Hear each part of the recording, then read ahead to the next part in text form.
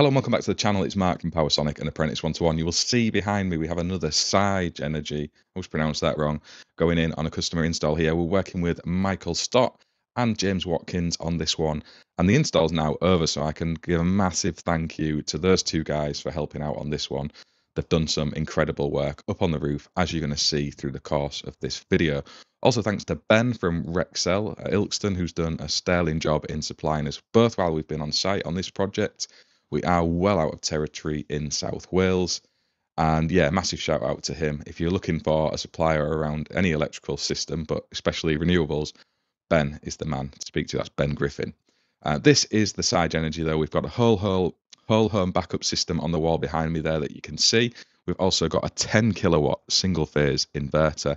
And I'm going to show you how all of this came to be through the course of this video. We're going to focus in on the roof work more than the inverters. We've shown this lots on the channel before, but I will take you in close and show you how all of this works. Just to say right at the start, if you are a consumer and you're looking for solar PV and battery storage in your home, please do get in touch with us on the links in the description. We're always looking for interesting and exciting projects around the UK, and this has been a great one of those, and it's customers who's found us through the means of the internet. So please do reach out. It'd be an absolute pleasure to look at your system and propose something for your home or business. Otherwise, without further ado, let's cut straight to the video and dig into how all of this came into being. So just dropping down a bit lower, you can see here we've got all of the inverter neatly tidied away. We're just clearing up the garage area behind us. And yeah, it's come up nice. The existing wiring in this garage certainly does need a bit of attention, and it's going to be getting it. But we've tried to keep our work as neat and tidy as possible and away and free from everything else. I'm very happy with how that's come out. This is now 16 kilowatt hours of storage with a 10 kilowatt inverter, whole home backup, full isolation. These are the 4-pole, so they'll do 2 strings in one inverter, isolators from IMO. So they are absolutely brilliant in allowing for switching more than one string, and we've kind of done it on roof aspect faces on this one. It's just to limit the number of switch gear out on show with the 4 strings.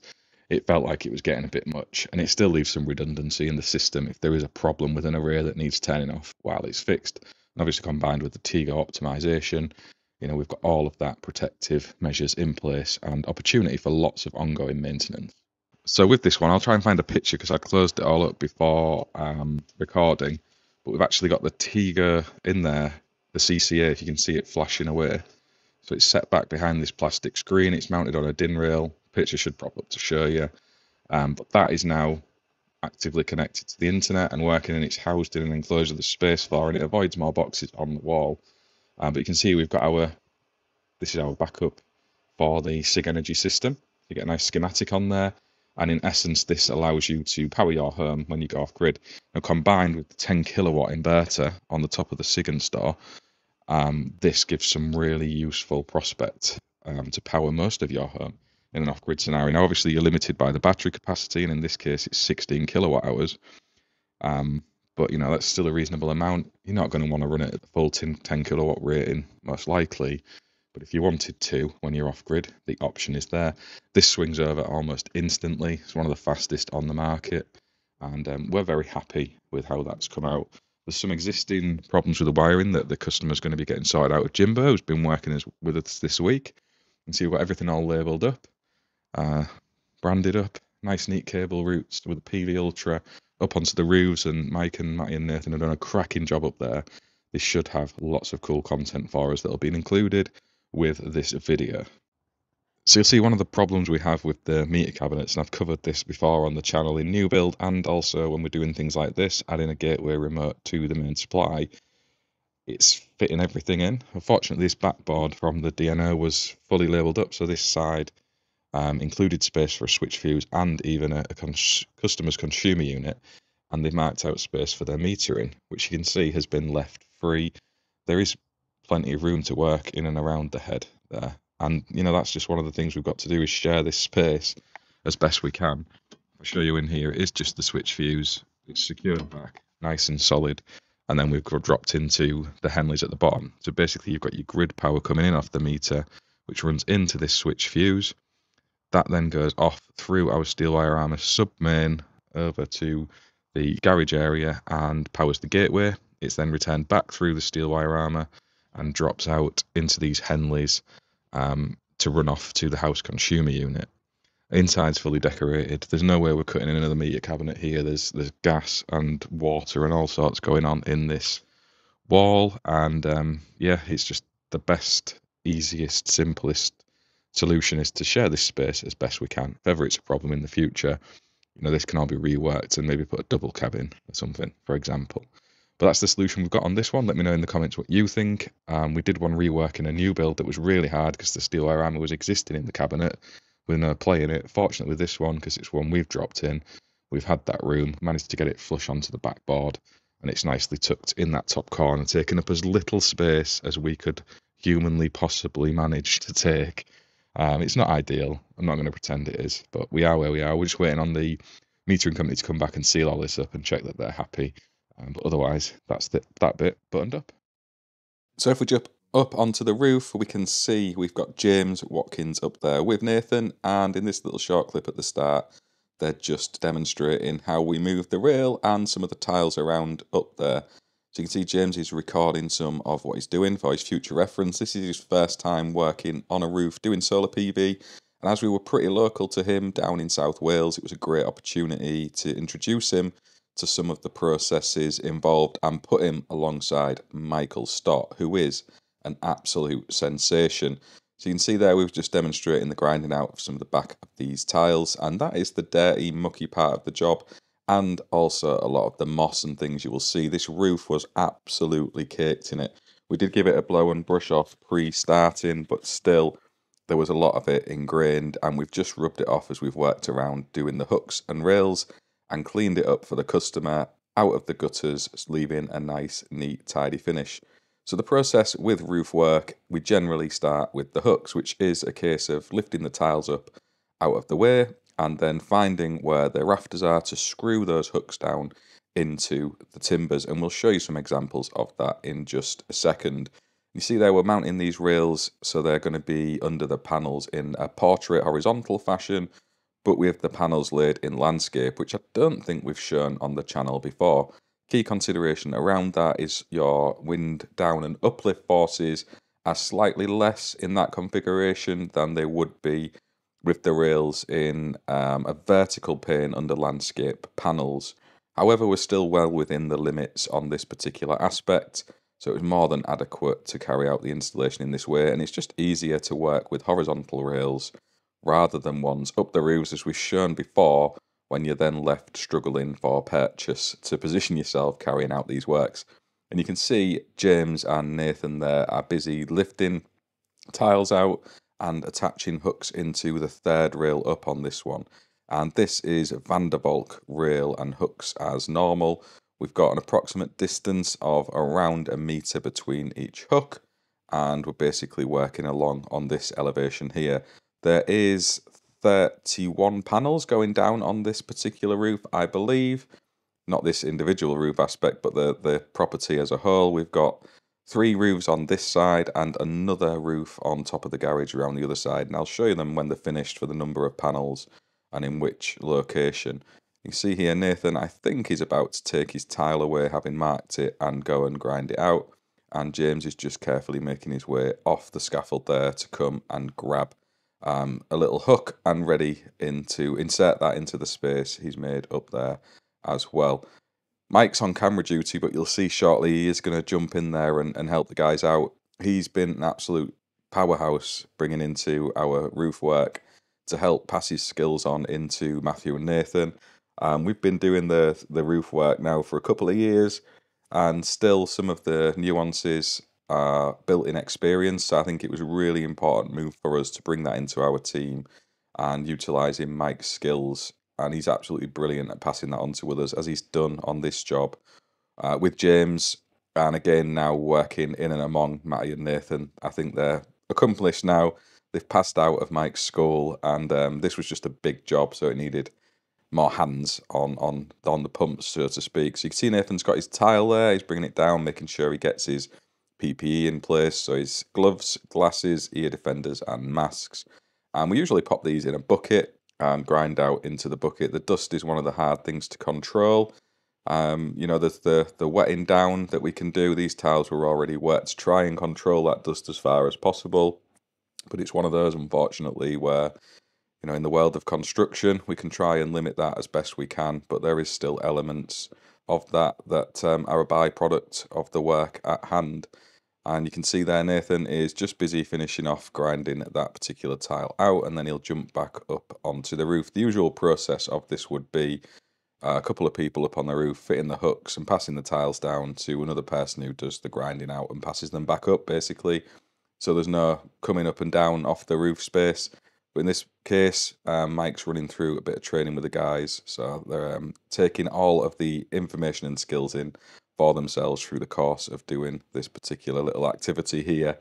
And yeah, that's just how it goes. I mean, the reason for doing it that way is twofold. One, we're trying to reduce the amount of times that we're actually walking up and down the roof face. These tiles are often brittle and may have been up there for several decades, and just your movement across them can lead to breakages. So we're trying to limit that as much as possible. And in this particular job, we did end up breaking a fair few tiles. I think around 15 is a fair estimate across those 4 roofs that we'd broke, and I think we found a further 15 that were already broke and cracked before we started. So the roof was needing a little bit of TLC, and we've given it on that side. You can see here, Mike's going to demonstrate grinding out the back of one of these tiles, and he is Team Makita with his power tools. And it just goes to show, really, that we all get a bit wrapped up in what power tools we're using, but ultimately, you know, they all serve the same purpose. You can see the purpose of the Gorilla Bucket there, to try and catch the bulk of the dust that's kicked out through the process of grinding out the back of these tiles. So we're grinding little notches, and then you basically just run along and cut those out to try and leave yourself a flat space, and that then sits over the hook that you're putting into the roof structure. And it's what you want with your hook is for it to be sat above the tile underneath, so you've got a gap. Basically, when the wind pushes down on your array, you don't want the hook that's fitted to then compress onto the tile underneath it, because it can crack it. So, you know, you can make every best effort to install your system and have a good sound roof underneath it, but when some of the wind starts to impact onto your array in the coming weeks and months, if those brackets are sat flush onto those tiles, they can cause cracks, and then you can form leaks. So it's really important when your contractors are working up on your roof that, you know, you've got that assurance that everything may be all right the day the system's handed over, and it may well be for a few weeks, months, maybe even years afterwards. But eventually, if that process hasn't been done as carefully as it should be, you will start to see that water ingress, and then that becomes a big headache because there's the scaffold costs and all of the things around that. And unfortunately, in the solar sector, it seems lots of these companies who are maybe rushing their installation practices, shall we say, are long since gone by the time these faults are noticeable, and then the consumers are left picking up the bill trying to get that rectified. We've helped 2 or 3 already in our short time of doing solar PV systems with those roof repairs. So I know for a fact it does happen, and from chatting from other guys who've been at this longer than we have, it's a fairly common occurrence. So you can see Mike there, he's scoping out the edge of the final array and popping some tiles back over at the other side in the valley there. And James and Nathan are just making sure they're happy with all of the tiles going back on this top 4th rail. And this was one of the roofs I think we popped 9 panels down on. So we've got, on this particular aspect, shall we say, where we've got 3 of the roofs all together, this one has 9. I think the one adjacent to that, so just off to the left in shot behind Mike, has 8 panels. And then there is another smaller little roof that I think we put 4 panels on. So I'm voicing this over 2 or 3 weeks after we've actually done it, and we've subsequently been to other places. So I may have got that wrong. We'll see in a minute as we have a look through the arrays when they're finished.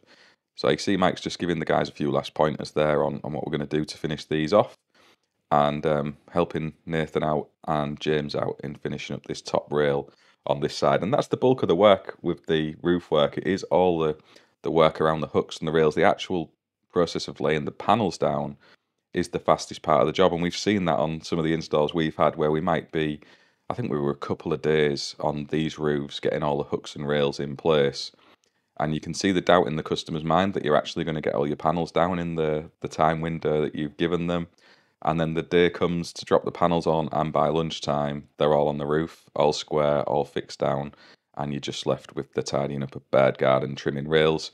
And we get those questions too, when the rails are left poking out the edge of the panels and the customer asks us if we're going to cut those off or if they're going to be left sitting there. So, that's one of the things when you're having a system installed, it's letting that process take place. And a good installer will leave you with a very tidy result. All the rails trimmed, all the bird guard on, and as we do with our systems, optimized as well. So this whole job is going to be optimized by the Tigo system. And you can see James there firing the screws into the rafters that we spoke about earlier. So you can see at the top of that picture, you have your batten, which is what secures the tiles into position. And then you have your felt underneath that, which is kind of a weather seal while the roof's constructed, but also forms kind of a final layer of protection when the roof is in place. In a well-installed roof, that felt should not be seeing moisture, but it is there in the worst times that it could happen. And James is just nipping up that bracket to get it nice and square. We go over these with a torque wrench to the Vanderbilt spec before the tiles are put back over, but it's just a way of ensuring we've got them roughly straight and a couple of dugger-duggers on there so we know it's not moving. And then we're ready to just grind the back of that tile out and stick it over on top of the hook. And you can see Nathan here is going to do that. So he's just finished grinding off this tile, and we've got the roof aspect open there. So he's a big proponent of protecting his knees. So he's actually got knee pads in his trousers and then a kneeling mat. Two purposes of that. One is to protect the roof from cracking, and the other to protect his actual knees. And yeah, you can see it's a simple case of just slotting that tile back in and over the batten. So these tiles have little nibs on the underside of them, and they sit onto the batten there underneath. Some tiles will require nailing back in. Other roofing systems are laid with hardly any tiles nailed whatsoever, maybe every other row. So it depends on what you're working with and the original roofing construction. And you can see here with the panels laid down, it looks the absolute business. So this is the roof you would have seen James and Nathan nailed on with Mike supervising, and we've lost a little panel there in that bottom corner due to the valley. And actually this other array here next to it is 9 panels as well. And these are Trina 450 watts, I believe, bifacial panels. And the bifacial aspect's really not going to do a great deal when it is on a dark roof surface, but the cost is exactly the same as going for a traditional panel, and it makes sense, I guess, to install these because you will get a slight benefit. Making sure we get our clamps in the right place on the rails, that's the other important aspect. There are zones that change from panel to panel of where you can mount those to secure them down onto those rails. So the process is the hook's secured to the roof, the panels sit on the rails and then are clamped down onto that.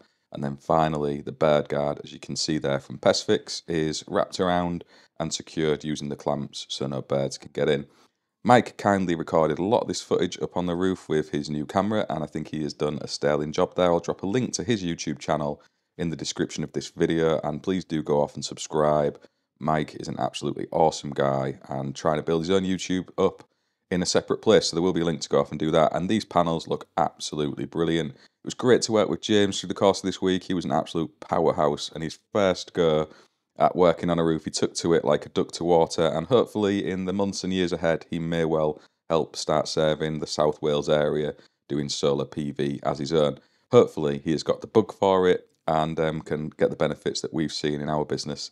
You see there, this is the roof again that the guys were working on laying the rail earlier on, and this is the other 2 roofs to the side of that with 9 and 4 panels, all bird guarded up, all clamped down, nicely cut rails clamped, and these all have Tigo optimizers underneath as well for the rapid shutdown function and also the monitoring, so you can see exactly what is going on.